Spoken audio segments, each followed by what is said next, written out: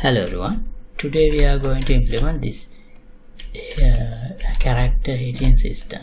So when I hit them with the car, they will enable the ragdoll mode, and after a while they will stand up. So let's see how to do that today.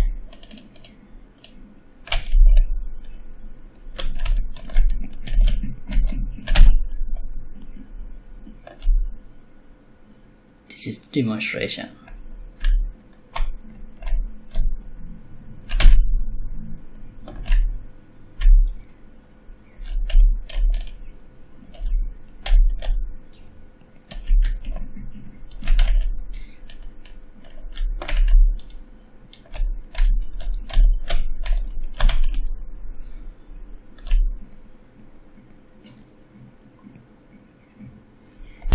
And this episode is sponsored by this generous patron. Thank you very much for your support. Okay, so for this I am going to use advanced locomotion system project. The reason I'm using is there we already have a ragdoll recovery system implemented. We can turn on the ragdoll so the character will fail. That could be used as the reaction when the character is hit from a vehicle, and then anytime we need, we can recover from the ragdoll. So after the hit, character can stand up again. So that's why I'm using this advanced locomotion system as the base project.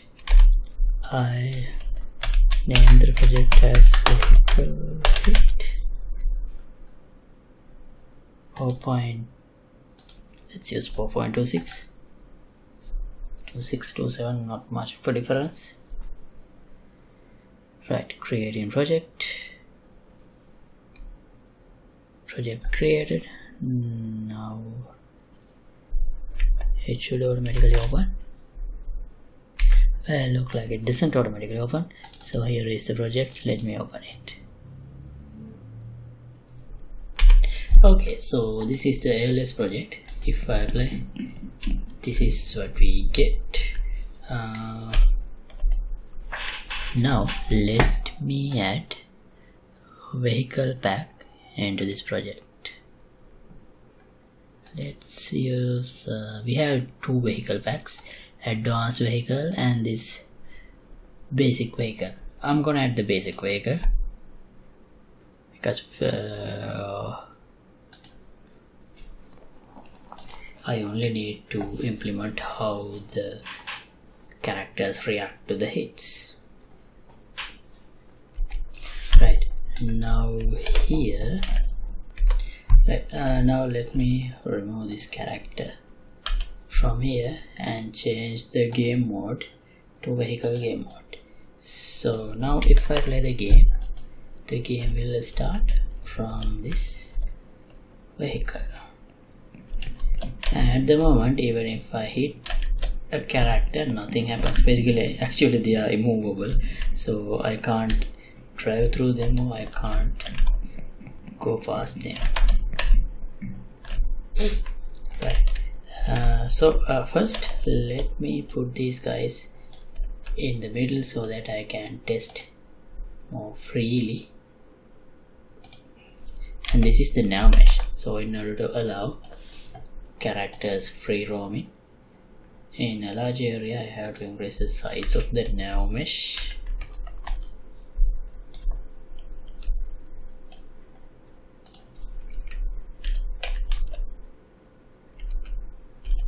Let's try 8000 and move here. Okay, and let's move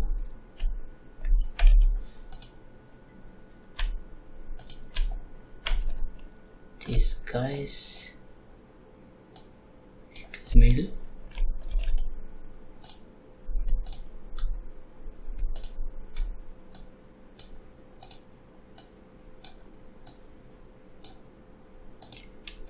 To make it easier for me to test.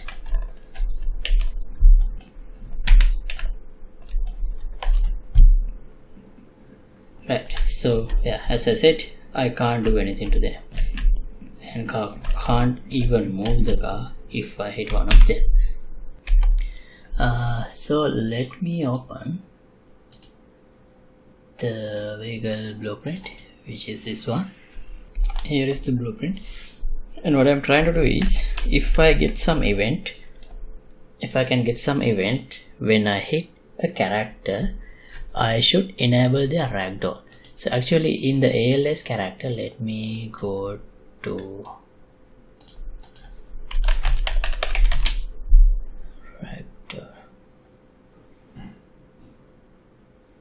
ragdoll start. Yeah, there is a function called ragdoll start. Let's go to the parent. That means in the ALS base character we have this ragdoll start, which allows character to go into the ragdoll, and also there is another function, ragdoll end. This basically stops the character is in the ragdoll mode. So these are the functions I am going to use, but in order to call these functions, I don't really have a method unless I have a reference to this ALS based character, or I have implemented an interface function. But first, let's implement a way to detect the character hits. For that, what we can do is, here we can the simulation generate hit events. This is already enabled. So if I create a function, let's say on component hit, let's just print the name. Oh wait, let's just print the name of the object we hit for now, to see if this function is working. So the base character capsule component, I don't think this has to generate hit events. I'm not actually sure, but we have to make sure that this is blocking the vehicle, and it is. Okay, let's try. Right, as I will just see,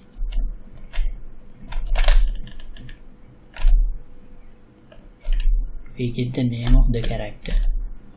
Oh, we don't.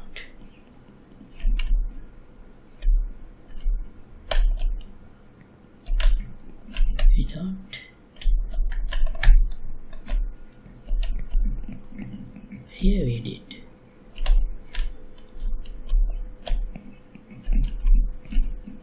I guess we get the hit event from this box, not from the other components. Let me check this mesh, and in the physics asset, select all of these and check this is enabled. Should hit events fire when this object collides with physics simulation. Let's enable this. I think I'm not sure why, but we have already enabled that here, but somehow it's not working. Let's see. See, now we get the character name. That means we can do something now, since we know the characters that are hitting. Right, now in this ALS base character, if you go to class settings, there are a few interfaces. If you want, you can create a new interface and implement a function called, let's say, on vehicle hit. But yeah, let's create one. Why not? Under character locomotion, blueprints, interfaces. I'll add a blueprint interface. 𝐶𝐿𝐿 stands for code language. Damageable BPI. BPI stands for blueprint interface. The reason I named this damageable is because in my other projects I have implemented a damageable interface to implement stuff like what happens when a character hit by a bullet or explosion or fire, things like that. That's why it's the same name here. So you can use any name you want, no problem. On vehicle, on vehicle hit. Let's compile. Now in the ALS base character, let's add another interface. You have to go to class settings, add. Here we have 𝐶𝐿𝐿 damageable BPI.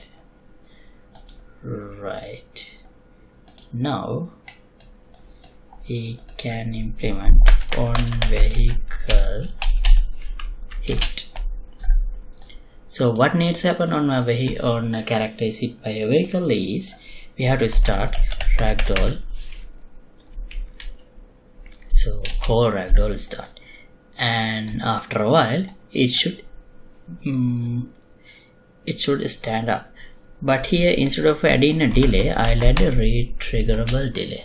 The reason is, let's say if I add a delay, let's say we start the ragdoll and after 5 seconds the character should get up, and if I implement 5-second delay with the normal delay, even if I got hit again, since it is normal delay, after 5 seconds we will call the ragdoll end.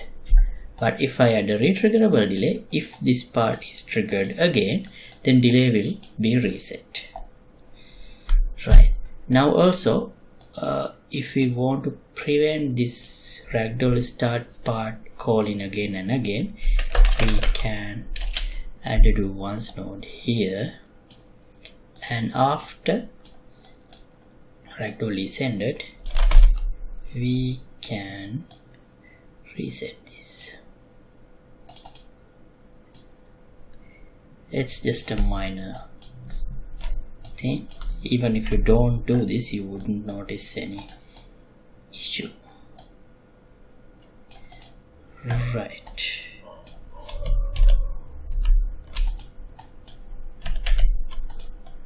Okay.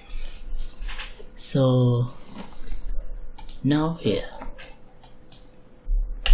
we don't need this. Let's call on vehicle hit message on whatever the object that we hit. So if that object has implemented this on vehicle hit event through the 𝐶𝐿 damageable blueprint interface, that will be executed.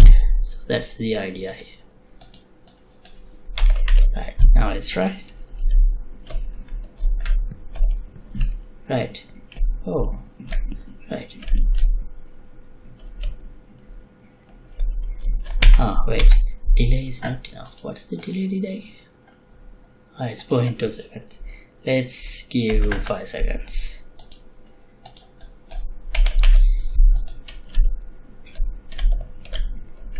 Right. Okay, it is working, but when we hit the character, they already have that immovable capsule. So because of that, the momentum of the sedan is broken, the vehicle is broken. So that's not realistic. Like if we hit a character, we should not hit suddenly.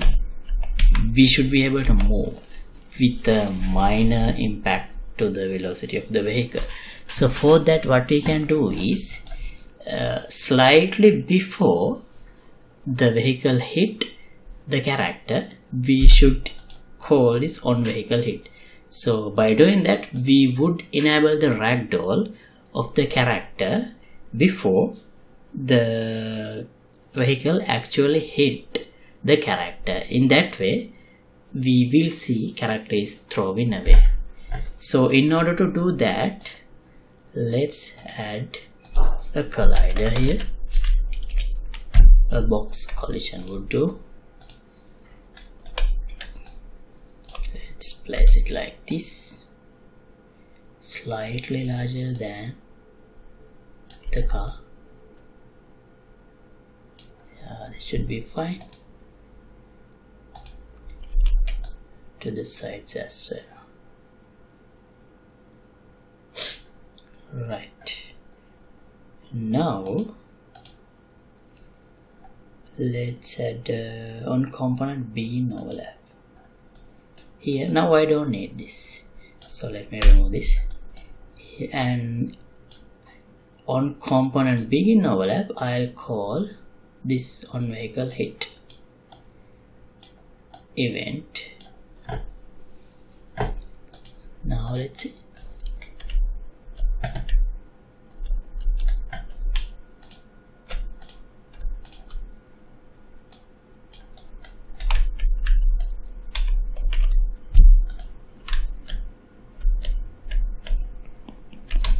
Right, now I think it works without any issue, so I can just run through them. Oh, it's really hard to walk through this.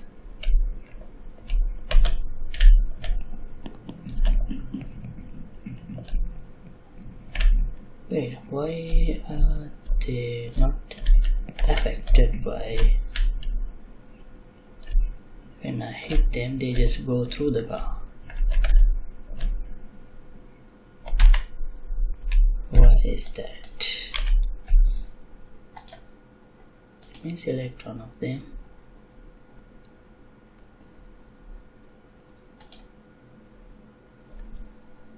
Oh, they are ignoring the vehicle channel.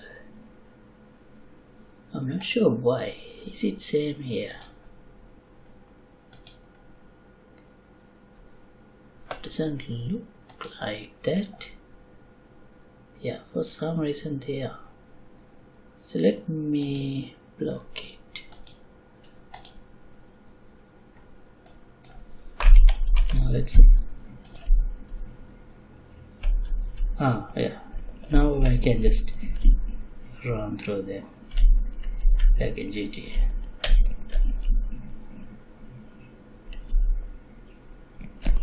Can I change the camera here?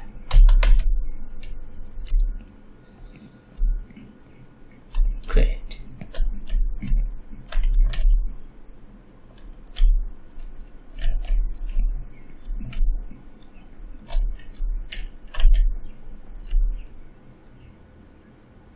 Okay.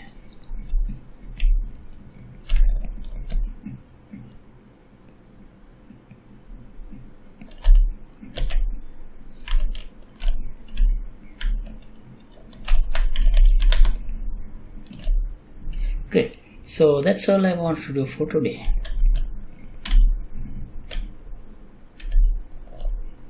And thanks for watching. As always, project files will be available for the download in Patreon page. Link would be in the description below. And if you like to support my work, you can get the membership of the Patreon club. See you in another episode. Goodbye.